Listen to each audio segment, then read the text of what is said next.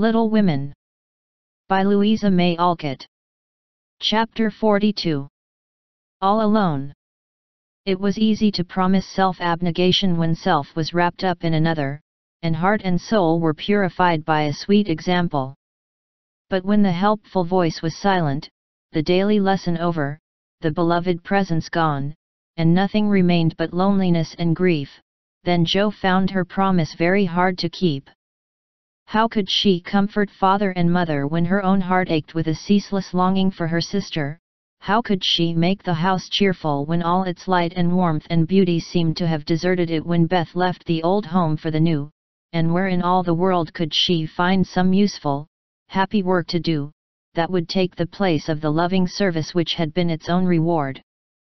She tried in a blind, hopeless way to do her duty, secretly rebelling against it all the while, for it seemed unjust that her few joys should be lessened, her burdens made heavier, and life get harder and harder as she toiled along. Some people seemed to get all sunshine, and some all shadow. It was not fair, for she tried more than Amy to be good, but never got any reward, only disappointment, trouble, and hard work. Poor Jo, these were dark days to her, for something like despair came over her when she thought of spending all her life in that quiet house, devoted to humdrum cares, a few small pleasures, and the duty that never seemed to grow any easier. I can't do it. I wasn't meant for a life like this, and I know I shall break away and do something desperate if somebody doesn't come and help me, she said to herself, when her first efforts failed and she fell into the moody, miserable state of mind which often comes when strong wills have to yield to the inevitable. But someone did come and help her, though Jo did not recognize her good angels at once because they wore familiar shapes and used the simple spells best fitted to poor humanity. Often she started up at night, thinking Beth called her, and when the sight of the little empty bed made her cry with the bitter cry of unsubmissive sorrow, "Oh, Beth, come back! Come back!" She did not stretch out her yearning arms in vain. For, as quick to hear her sobbing as she had been to hear her sister's faintest whisper, her mother came to comfort her, not with words only, but the patient tenderness that soothes by a touch, tears that were mute reminders of a greater grief than Jo's, and broken whispers, more eloquent than prayers, because hopeful resignation went hand in hand with natural sorrow. Sacred moments, when heart talked to heart in the silence of the night, turning affliction to a blessing, which chastened grief and strengthened love. Feeling this, Jo's burden seemed easier to bear, duty grew sweeter, and life looked more endurable, seen from the safe shelter of her mother's arms. When aching heart was a little comforted, troubled mind likewise found help, for one day she went to the study, and leaning over the good grey head lifted to welcome her with a tranquil smile, she said very humbly, "Father, talk to me as you did to Beth." "I need it more than she did, for I'm all wrong." "My dear, nothing can comfort me like this," he answered, with a falter in his voice, and both arms round her, as if he too needed help, and did not fear to ask for it.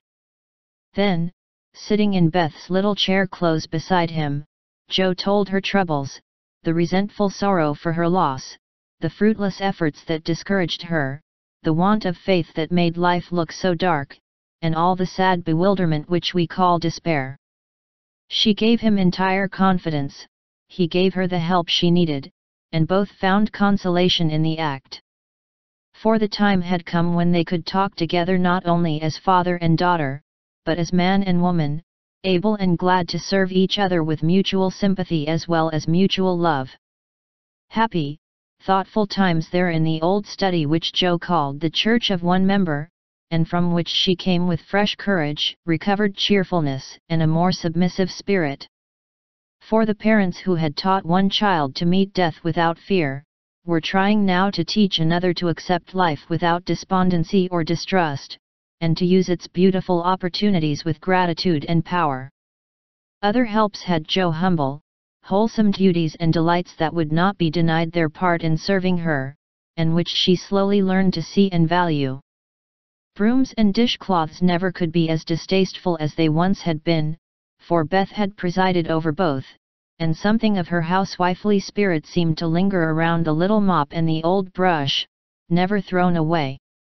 As she used them, Jo found herself humming the songs Beth used to hum, imitating Beth's orderly ways, and giving the little touches here and there that kept everything fresh and cozy, which was the first step toward making home happy, though she didn't know it till Hannah said with an approving squeeze of the hand, "You thoughtful creetur, you're determined we shan't miss that dear lamb if you can help it. We don't say much, but we see it, and the Lord will bless you for tea, see if he don't." As they sat sewing together, Jo discovered how much improved her sister Meg was, how well she could talk, how much she knew about good, womanly impulses, thoughts, and feelings, how happy she was in husband and children, and how much they were all doing for each other. Marriage is an excellent thing, after all. I wonder if I should blossom out half as well as you have, if I tried it, always perwisen I could, said Jo, as she constructed a kite for Demi in the topsy-turvy nursery. It's just what you need to bring out the tender womanly half of your nature, Jo. You are like a chestnut burr, prickly outside, but silky soft within, and a sweet kernel, if one can only get at it. Love will make you show your heart one day, and then the rough burr will fall off. Frost opens chestnut burrs, ma'am, and it takes a good shake to bring them down. Boys go nutting, and I don't care to be bagged by them, returned Jo, pasting away at the kite which no wind that blows would ever carry up, for Daisy had tied herself on as a bob. Meg laughed, for she was glad to see a glimmer of Jo's old spirit, but she felt it her duty to enforce her opinion by every argument in her power, and the sisterly chats were not wasted, especially as two of Meg's most effective arguments were the babies, whom Jo loved tenderly. Grief is the best opener of some hearts, and Jo's was nearly ready for the bag. A little more sunshine to ripen the nut, then, not a boy's impatient shake, but a man's hand reached up to pick it gently from the burr, and find the kernel sound and sweet. If she suspected this, she would have shut up tight, and been more prickly than ever. Fortunately she wasn't thinking about herself, so when the time came, down she dropped. Now, if she had been the heroine of a moral storybook, she ought at this period of her life to have become quite saintly, renounced the world, and gone about doing good in a mortified bonnet, with tracts in her pocket. But, you see, Jo wasn't a heroine, she was only a struggling human girl like hundreds of others, and she just acted out her nature, being sad, cross, listless, or energetic, as the mood suggested. It's highly virtuous to say we'll be good, but we can't do it all at once, and it takes a long pull, a strong pull, and a pull all together before some of us even get our feet set in the right way.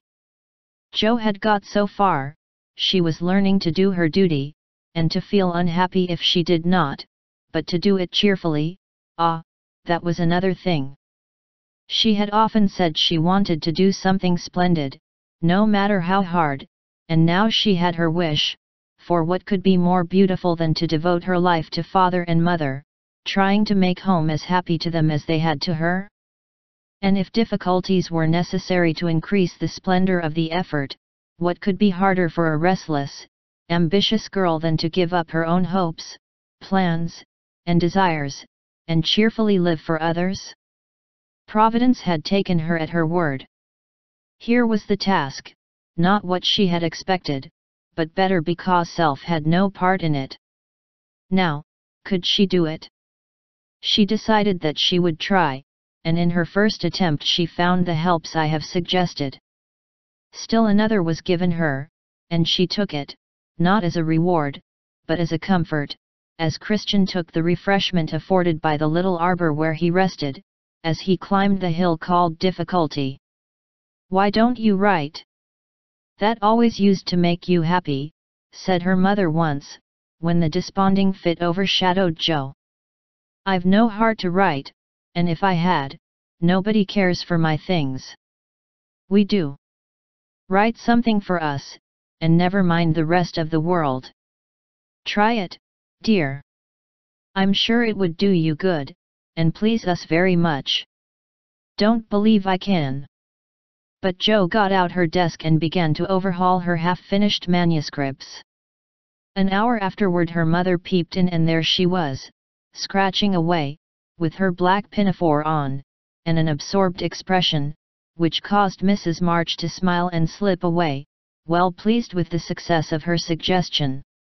Jo never knew how it happened, but something got into that story that went straight to the hearts of those who read it, for when her family had laughed and cried over it, her father sent it, much against her will, to one of the popular magazines, and to her utter surprise, it was not only paid for, but others requested. Letters from several persons, whose praise was honor, followed the appearance of the little story, newspapers copied it, and strangers as well as friends admired it. For a small thing it was a great success, and Jo was more astonished than when her novel was commended and condemned all at once. I don't understand it. What can there be in a simple little story like that to make people praise it so? She said, quite bewildered. There is truth in it, Jo, that's the secret. Humor and pathos make it alive, and you have found your style at last. You wrote with no thoughts of fame and money, and put your heart into it, my daughter. You have had the bitter, now comes the sweet. Do your best, and grow as happy as we are in your success. If there is anything good or true in what I write, it isn't mine. I owe it all to you and Mother and Beth, said Jo, more touched by her father's words than by any amount of praise from the world. So taught by love and sorrow, Jo wrote her little stories, and sent them away to make friends for themselves and her, finding it a very charitable world to such humble wanderers, for they were kindly welcomed, and sent home comfortable tokens to their mother, like dutiful children whom good fortune overtakes. When Amy and Laurie wrote of their engagement, Mrs. March feared that Jo would find it difficult to rejoice over it, but her fears were soon set at rest, for though Jo looked grave at first, she took it very quietly, and was full of hopes and plans for the children before she read the letter twice. It was a sort of written duet, wherein each glorified the other in lover-like fashion, very pleasant to read and satisfactory to think of, for no one had any objection to make. You like it, Mother? Said Jo, as they laid down the closely written sheets and looked at one another. Yes, I hoped it would be so, ever since Amy wrote that she had refused Fred. I felt sure then that something better than what you call the mercenary spirit had come over her, and a hint here and there in her letters made me suspect that Love and Laurie would win the day. How sharp you are, Marmee, and how silent. You never said a word to me.